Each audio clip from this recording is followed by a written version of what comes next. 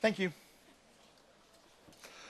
Okay, let's go ahead and start. We're going to talk about prioritizing your product backlog and the things that we have to do to make sure we have a well-structured product backlog. One of the most important things on a Scrum project, right? It's an Agile project in general, making sure we're working in priority order. I want to talk about three techniques. Actually, yeah, we're going to talk about four techniques, actually. I want to talk about Cohn analysis, theme scoring. I think I've got theme screening in here as well.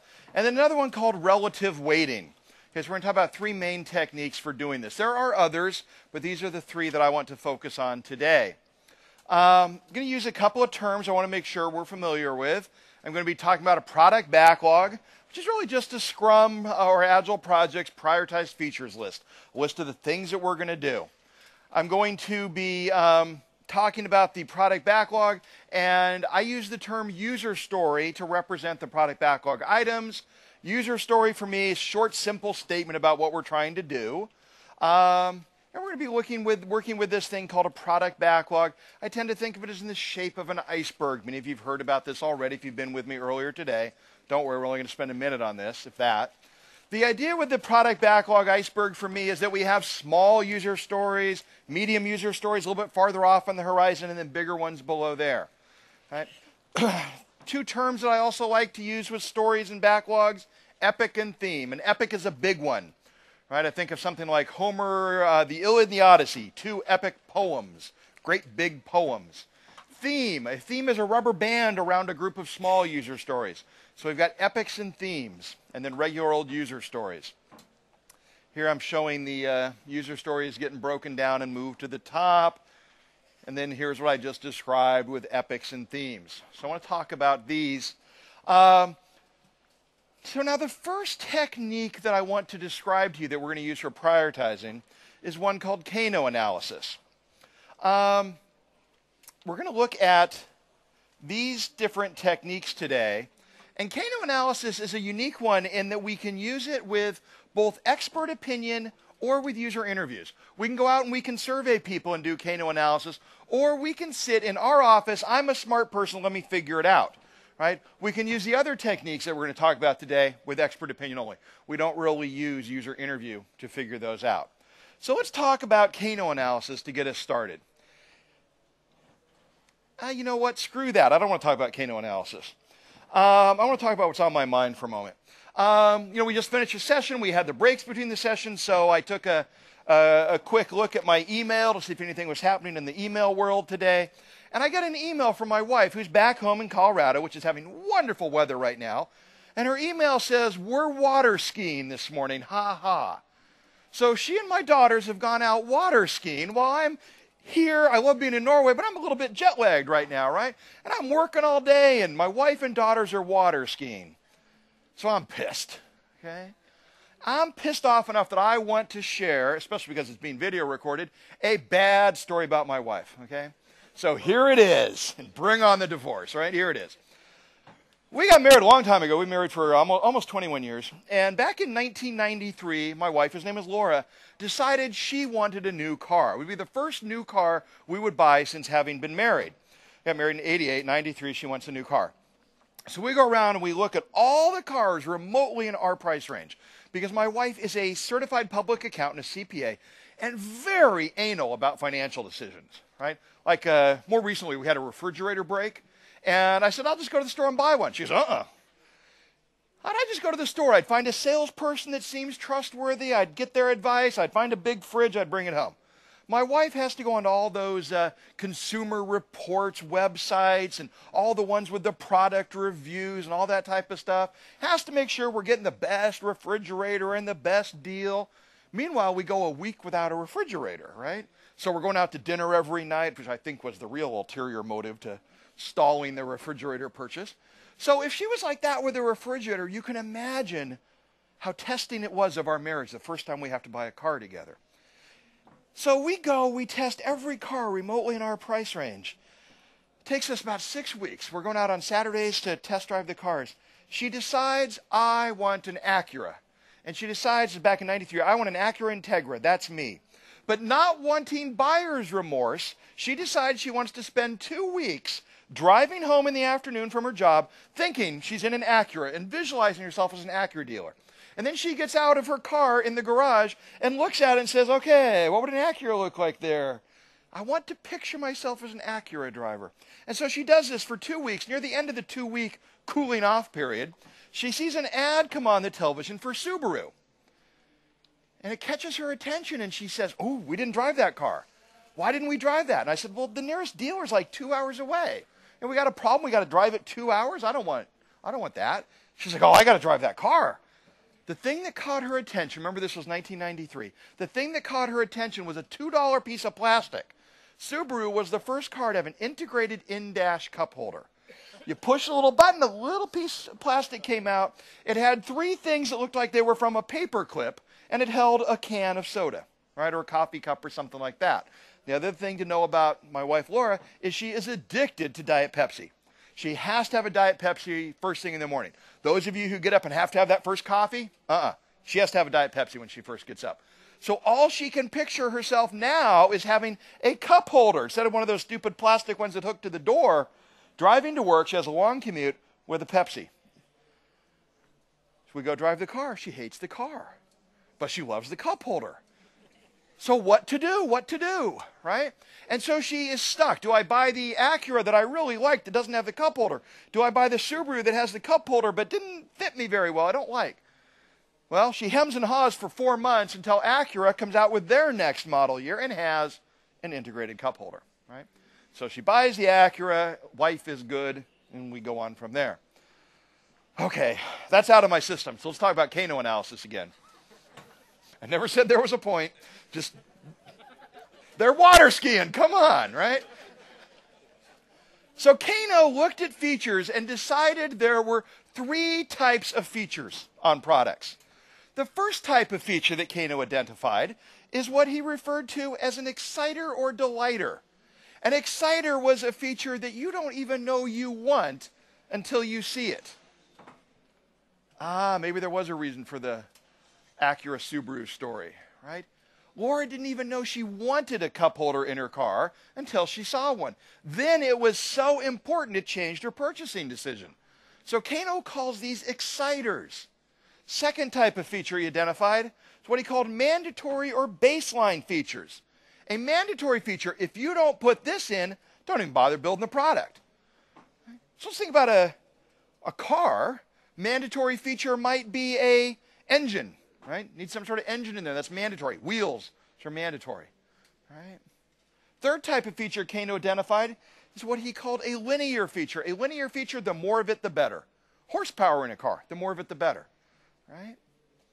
So let's see if we can come up with some here. Let's think about a mobile phone for a moment. What's a mandatory feature in a mobile phone? The what? The ability to make calls. What else? Check email. Let's save that one for a second. Battery's got, well, it's got to have some sort of ability to run when it's disconnected, right? Some sort of battery. What about, what's a linear feature on a mobile phone? A keyboard? The bigger the better, or perhaps? Battery life is a linear feature. The longer the battery life, right? So remember, linears are the more of it, the better. Maybe it's also the less of it, the better. What's the less of it, the better feature on a mobile phone? The size, right? Within reason. I mean, I don't want one that tiny, perhaps, but within reason, the less of it, the better. Size would be a good one. What's an exciter on a mobile phone? Camera? Is camera still an exciter? It was a while ago. Become linear? Is camera linear now? Yeah. What's that? Touch screen. Touch screen might be an exciter. Right? Let's go back to the email one. What is the ability to get email on a phone, do you think? Is it an exciter? Is it mandatory? Linear? Depends who you are, who you target. Okay. So different audiences might have different opinions about this, right? My 13-year-old daughter just got her first phone recently. I don't know if her phone gets email. If it does, she certainly hasn't set it up. I'm really bad at the phone. Before I got an iPhone, I had a some sort of AT&T phone or something, I would never have it with me. It's just like, I hate getting phone calls. I'm always in the middle of something else. I'm normally teaching or something or working with a client. I never answer the phone anyway. I would go weeks without knowing where my phone was. Then when I'd find it again, I'd look at it and go, I don't want that many phone calls. But now that I have one that gets email, I carry it with me all the time. So for me, it'd be a mandatory. I would not buy a phone that doesn't have that. But others might have different attitudes towards it. Let's go back to camera for a second. Remember the ads years ago? I don't remember how long ago it was, but it was like 7 or 8 years ago. And it was just amazing ads. I remember the ones, there was always some father traveling. He'd take a photo and send it home to the kid, right, while he was traveling. Right? And I'm sure it was some horrible resolution photo, but it was on the phone. Right? That was an exciter. Right? I know they went through a period where they were linear, because you'd see the ads, 5 megapixel phones or whatever it was. Right? Now, I don't know, maybe it's down all the way to mandatory. Phone camera in your phone, somewhere between linear and mandatory. Features tend to move down here. Cup holder, where would cup holder on a car be? Exciter still? You're excited when you see that? So, you haven't looked for a new car in a long time, have you? Driving your 55 VW, right? I would say, I saw an ad recently. I saw an ad in a magazine. It was a Honda minivan, 7-passenger van with 9 cup holders, right? For all the two-fisted drinkers, right? So I'm going to say cup holders moved all the way down to mandatory by now. So anyway, Cohn came up with 3 different types of features. Now, we can get this by sitting around being smart people in a room, and that works very well. I'm sure that Subaru knew they were onto something when they invented the in-dash cup holder. Right? So being a smart person alone in a room, very valid approach. Alternatively, we can go out and do some surveys. The key when we do a survey is how we construct that survey. We need to ask the question about a feature 2 ways. We need to ask the functional form and the dysfunctional form, meaning how do you feel if this feature is present and how do you feel if it's not? If we just do the typical product survey, please rate the importance of this feature on a 1 to 10. We don't get back useful results. Think again about my wife. And let's say that Subaru emails, well, 93 they wouldn't have emailed. 93 they mail her something and says, how do you feel about an engine on a 1 to 10? She would have said 10, I need an engine in my car. And then she would have had the next question, how do you feel about having a cup holder in your car? How important is that? Whoa, 10. And Subaru would have got feedback back saying that engine and cup holder were equally important. Right? Not true, right? But that comes from asking the question the wrong way. What we need to do is ask, how do you feel if it's there? How do you feel if it's absent? So let's look at an example of this. When I travel, I like to go for a run. Normally the first thing I do, I go for a run, kind of shake out some of the jet lag. So I traveled to Boston, which is a long flight from where I live in the U.S. It's about a 4-hour flight. So I land in Boston. Boston's kind of hot and humid. I go for a run. I finish my run, I'm tired, I'm thirsty. I come back into the hotel, and there's a bottle of water. Not one this nice, it wasn't a Voss.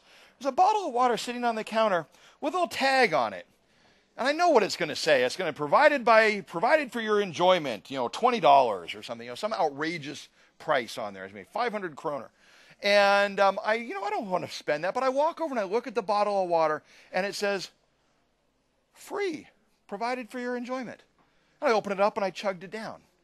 Right? So let's see what type of feature that was. So let's ask that question in the functional form, if it's present. If your hotel room includes a free bottle of water, how do you feel? Now, Cohn gave us 5 standard responses. I like that. Well, I kind of expect it that way. I don't care, I'm neutral. Or I can live with that. I can live with a bottle of water in there. I'm allergic to water. I can live with it. I dislike it. I do not want water in my room. I hate that stuff. Right? Fish pee in it. Old W.C. Fields joke, right? If your hotel room includes a free bottle of water, how do you feel? Well, I like it that way. If your hotel room does not include a free bottle of water, how do you feel? Well, I kind of expect it to be that way. Most hotels I go to, I don't get a free bottle of water. So what type of feature is this? I like it if I get it, but I don't expect it. What do you think that is? It's an exciter, right? That free bottle of water was an exciter. 4 years later, I'm still talking about it, right?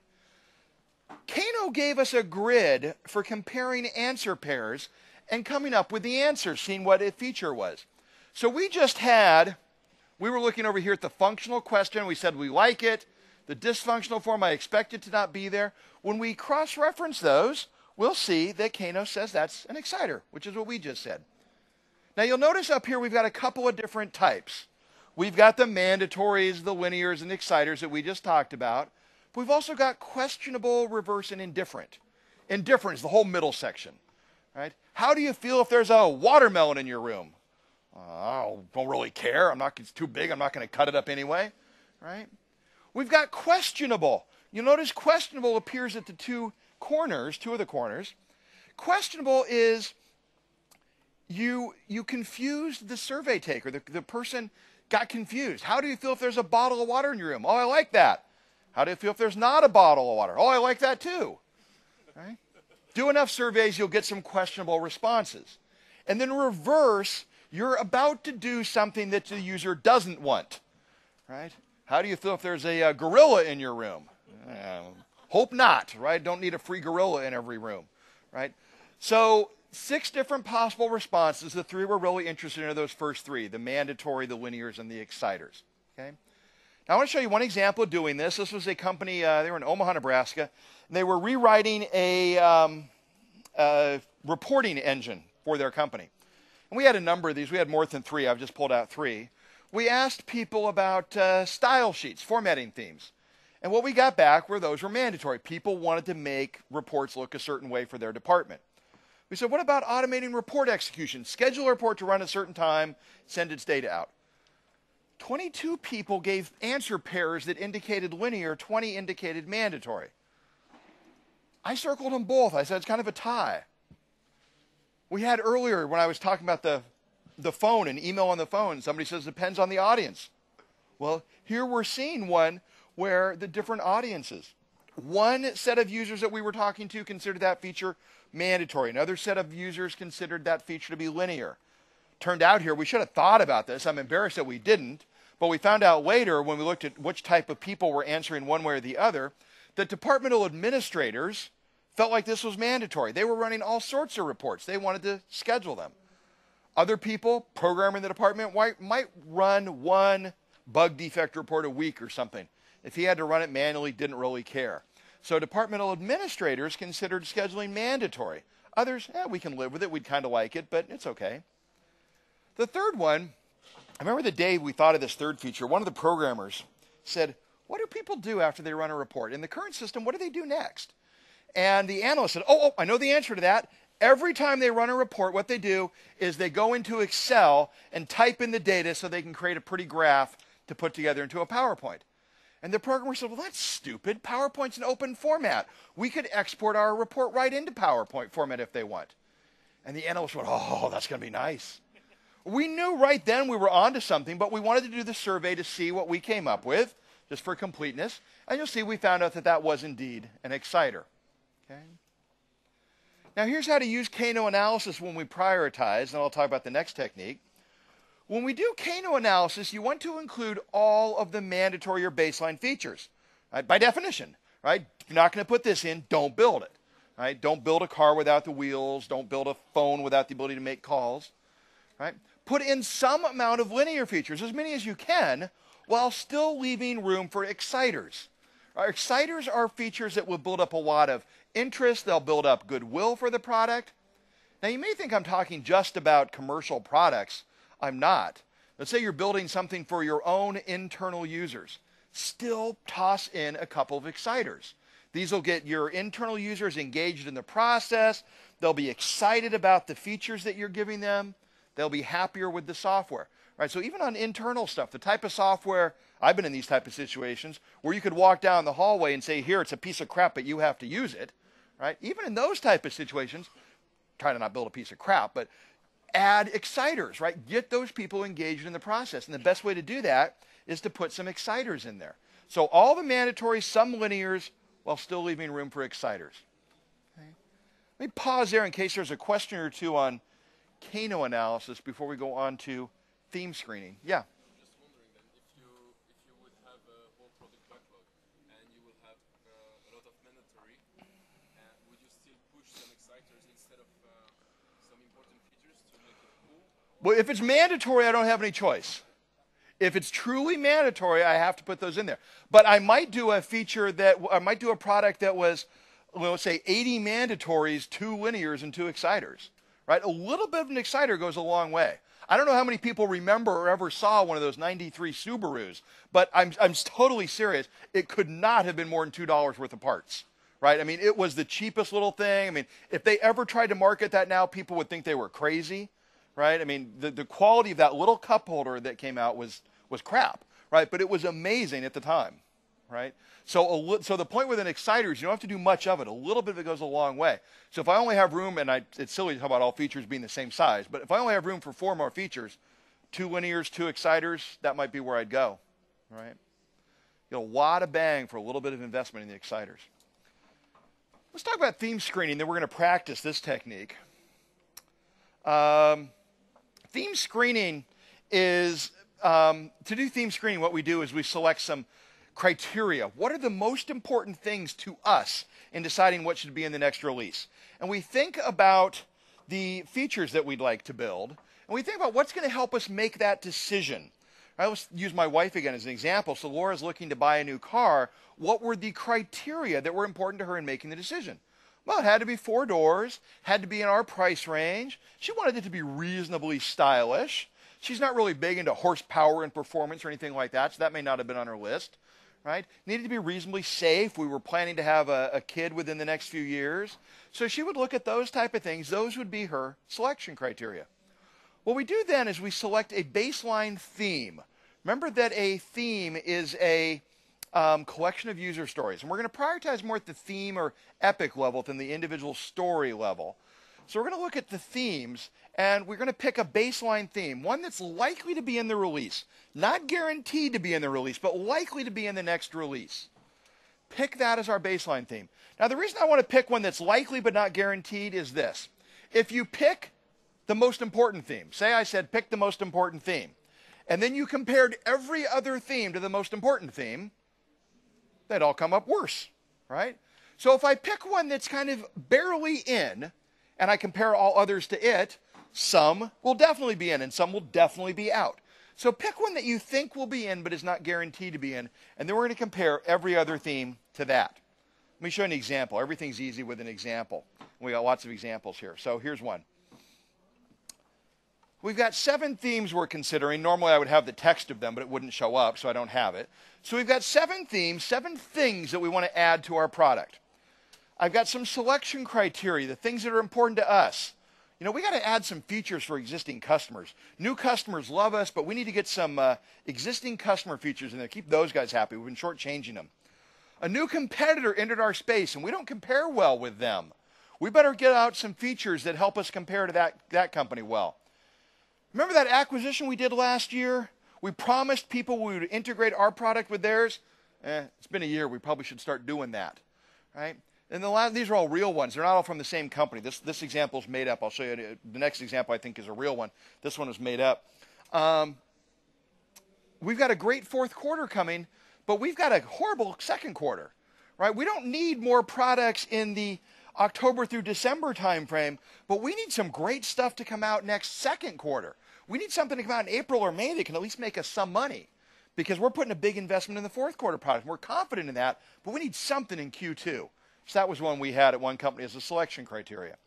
So now what we do is we pick a baseline theme, something likely to be in, and we give it zeros down the column. It's 0 down the board. Then we look at each other theme and we compare it criteria by criteria to the baseline. So I look at theme A and I say theme A is a little bit better than the baseline at helping our existing customers. It's also better at helping us compete with ABC and at integrating product lines. Looking pretty good so far. I say, okay, Q2 revenue, well, it'll make about the same amount of money in the 2nd quarter as the baseline. So I'm going to give that a 0. Now what we do, all we're going to do is we're going to net out the pluses and minuses. In this case, we have no minuses. We've got 3 pluses, so we give this a net score of 3. Everybody with me on that? It's all real simple if I go slow enough, but when I plop up the whole screen full of numbers, it gets confusing looking. So all we're doing is netting out the pluses and minuses. Theme B, we do the same thing. How is theme B compared to the baseline for existing customers? Well, it's better too.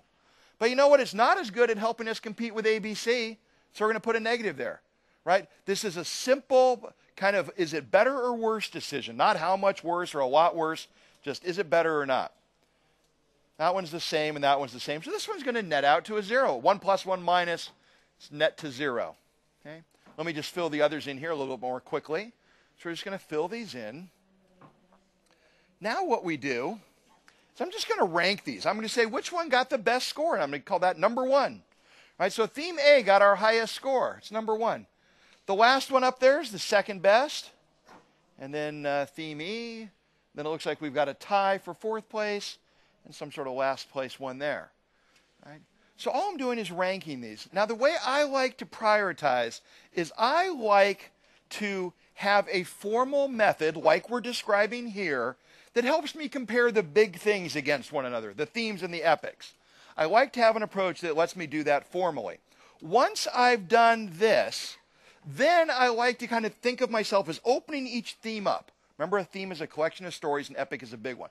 I think of myself as opening each theme up and looking inside and saying, okay, this theme's important, but I don't have to do all of it. What are the most important parts of this theme? And then I bring back my good judgment, my intuition, my wisdom. So I like to have a formal method to get the themes compared against one another. Then I start opening each theme up and I mix and match things based more on good personal judgment.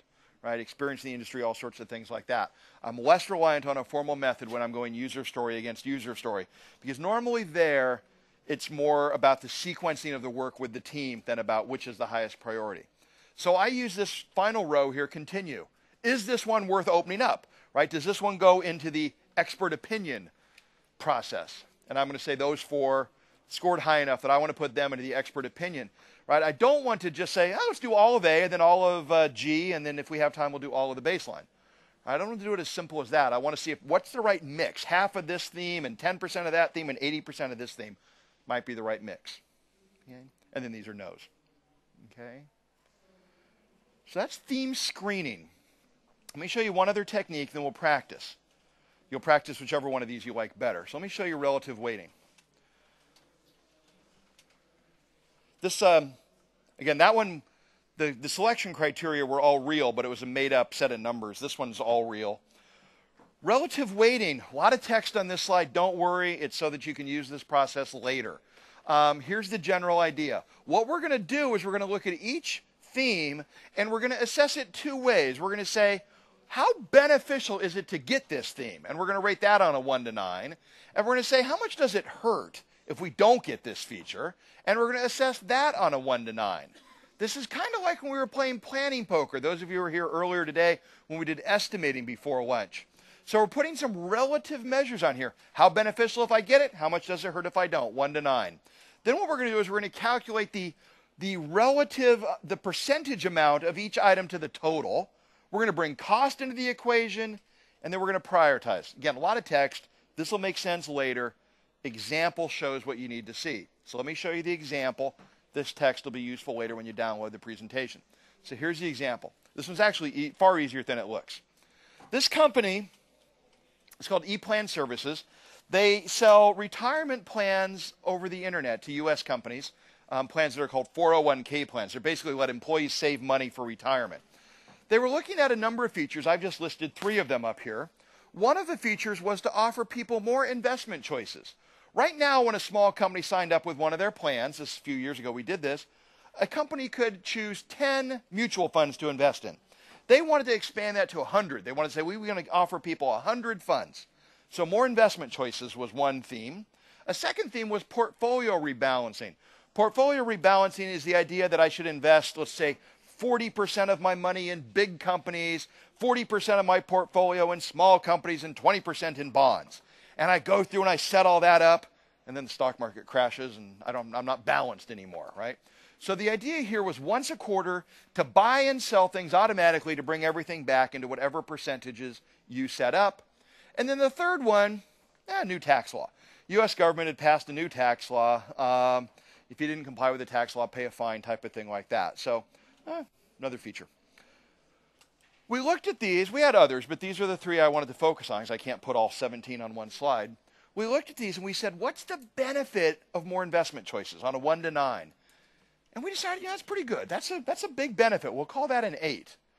We said, well, how bad is it if we don't get that? We said, you know what? People are leaving. We are having some current customers, current clients leave because we don't do that. We said, it's pretty bad. Let's call that a 6. And so in total, we had a 14. Okay? These are just relative numbers on a 1 to 9 scale. Then we looked at portfolio rebalancing. And we said, well, how beneficial is portfolio rebalancing? We said, yeah, that's even better than more investment choices because we could do a press release over this one, right? People like this. This would be newsworthy. Let's call that a 9. And so we talked to the main sales guy and we said, well, how much do we lose if we don't have this? He goes, well, this one's not as bad. We're not losing any sales, no angry customers. This is a nice to have. We're going to need it in there someday, but we're not losing anything by not having it right now. And we said 2. We add those up and we get a total of 11. Everybody with me on the math so far? Hate doing math in the afternoon, right? It's all simple, though. It's going to look ugly, but it's all going to be simple stuff. The third one, comply with a new tax law. What's the benefit of complying with a new tax law? What would you put up there? 2? Not, somebody yelled 10, right? Not a lot of benefit. It's just the tax law, right? No benefit from it. So we said 1. Especially the product owner said 1 because she wasn't going to be the one to pay the fine, right? What's the penalty? Pretty high, right? I'm hearing 10. I don't know if somebody's joking because I've said we're on a 1 to 9 scale, right? And we're saying we're off the charts, like turn it to 11. So we stuck with the rules. We put the highest number up there. We said the penalty of not doing this is 9. This gave us a total of 10, right? Now, I'm going to add up the total value column and come up with a 35. 14 plus 11 plus 10, 35. Now, this is the cool part, right? You're not going to be able to follow this. Let's pay attention. But this is the cool part, one of the cool parts here. Now, what I'm going to do is I'm going to figure out what percentage of the total value each of those items is.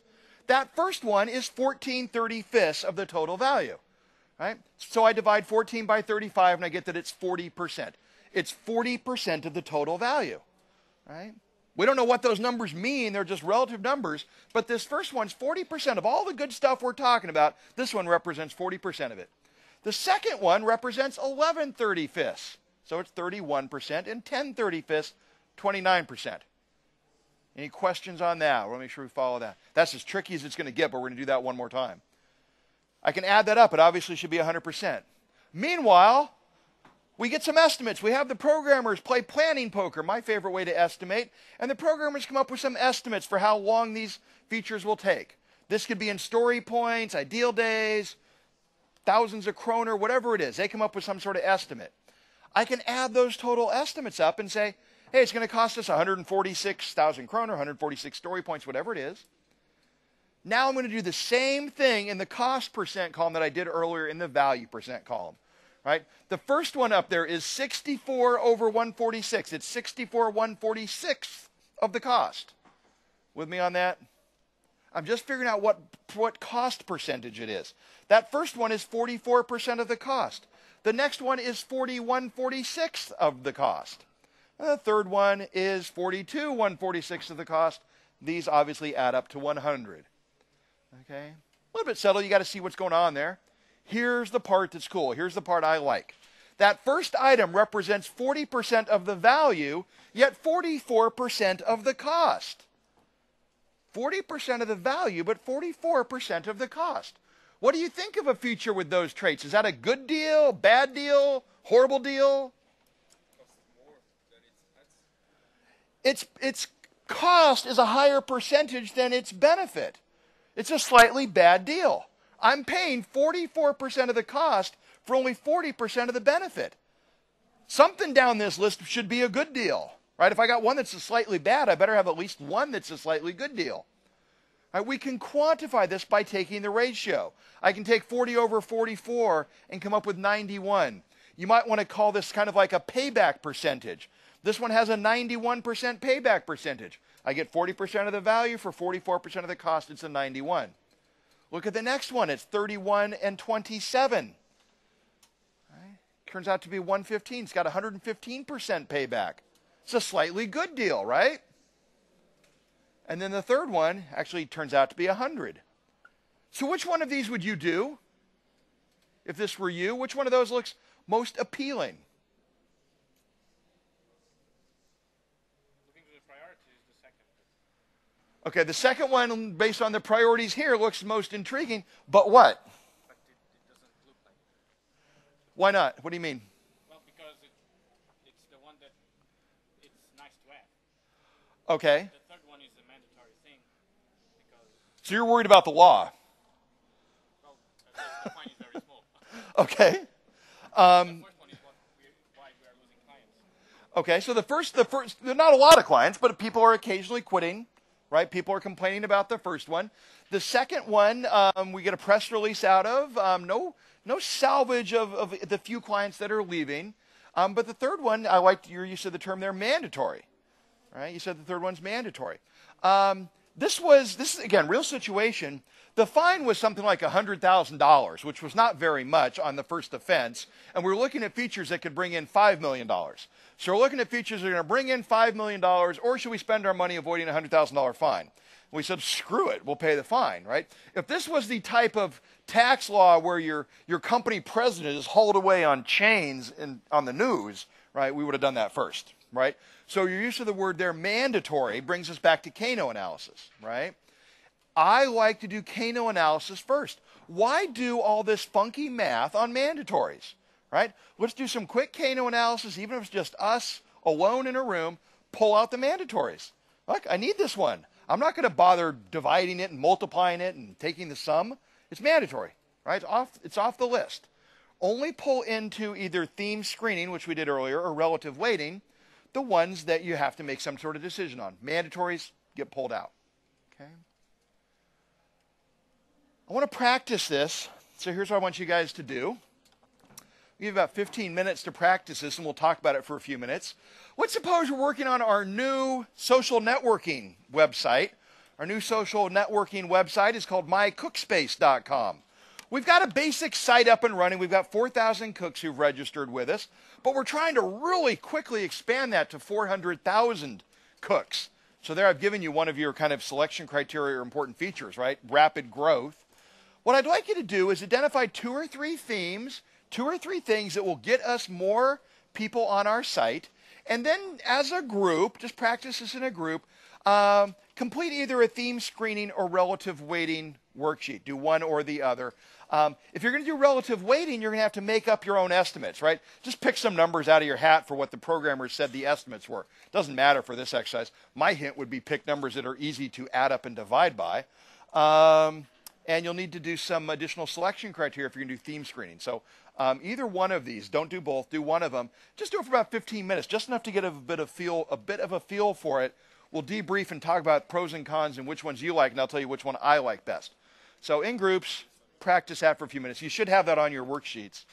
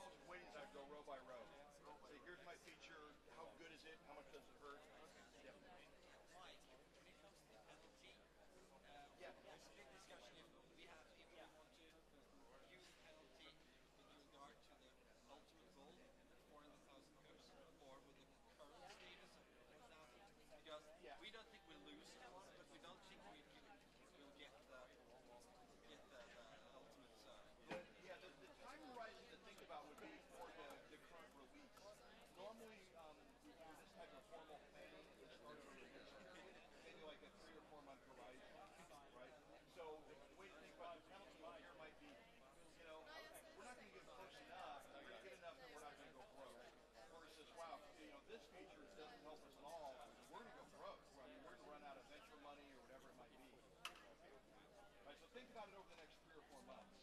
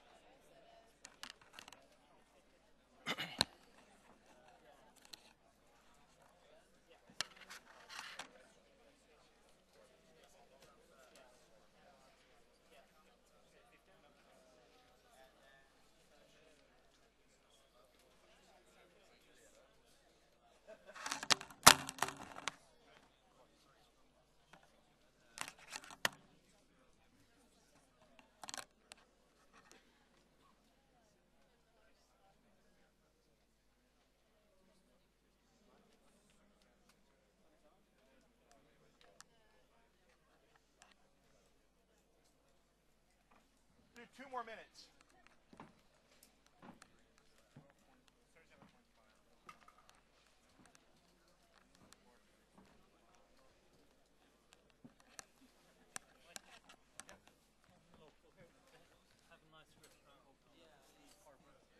What was it? It's open 1st of June.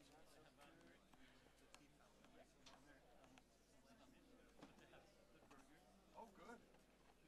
I'll have to try that out. Uh-huh. Yeah. Uh-huh. Yeah, the Argentine stuff. Wow. And where is this?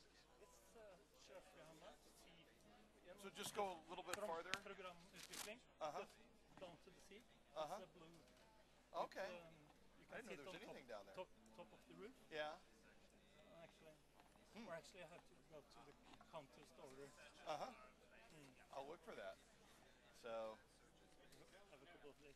yeah, because I'd stay downtown. I end up going to the same places all the time. So, And I think the warm weather is coming.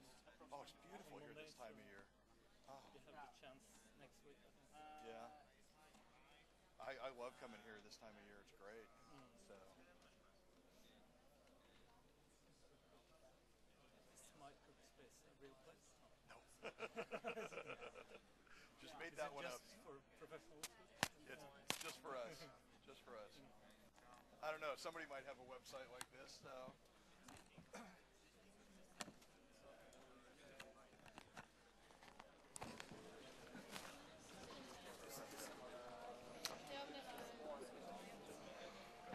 Okay, let's come back together for just a couple minutes. Get you guys out of here by 5. I can't talk about time boxing all day and then keep you here late, can I? Right? So, a big part of Agile is working inside of time boxes. So I want to make sure I get you done on time. Hopefully, I gave you enough time on relative weighting or theme screening there. If not, you probably got to the point where I was just doing the math anyway, rather than the thinking. And hopefully, got enough chance to do the math to at least see how it works. I do find that. Me talking about it is one thing. Giving you at least a few minutes to cement the math in your head is much more beneficial, though. So, how many people prefer theme screening to relative weighting? How many liked theme screening better?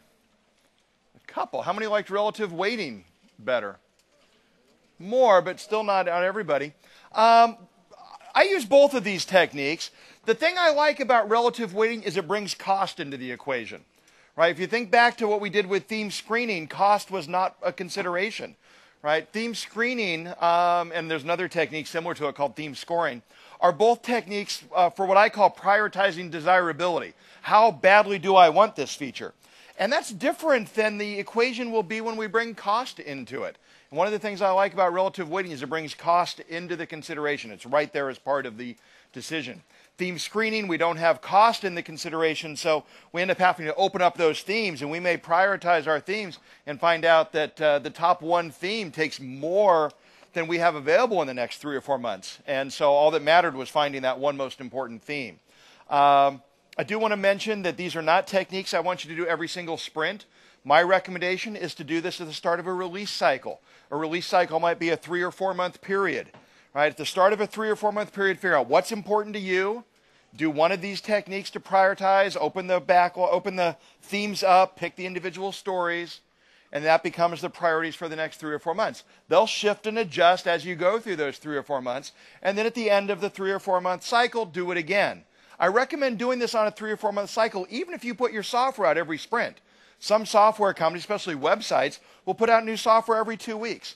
I still think it's beneficial to have kind of a macro release cycle on top of that, where we get together every 3 months and figure out, okay, the software's going out on the website every 2 weeks, but what are we going to get done in the next 3 months? What's our target? And try to put some sort of stake in the ground saying, here's where we want to be in 3 or 4 months. Gives more vision to what we're trying to achieve with the product over time. We do have time for a question or two if we have one. Any questions you guys have about prioritizing backlogs? Okay, thank you guys very much, especially for hanging out till the very last one. Here's my contact information. No, there's not. Those are classes I'm teaching here next week. Plus, I'm back in October and earlier. Here's my contact information. Please feel free to stay in touch with me, or I've got business cards up here. Email me. I'm good about getting back to people with questions on this or anything else related to Agile. Other than that, thank you very much. I appreciate you guys being here through the end of the last session. Thanks.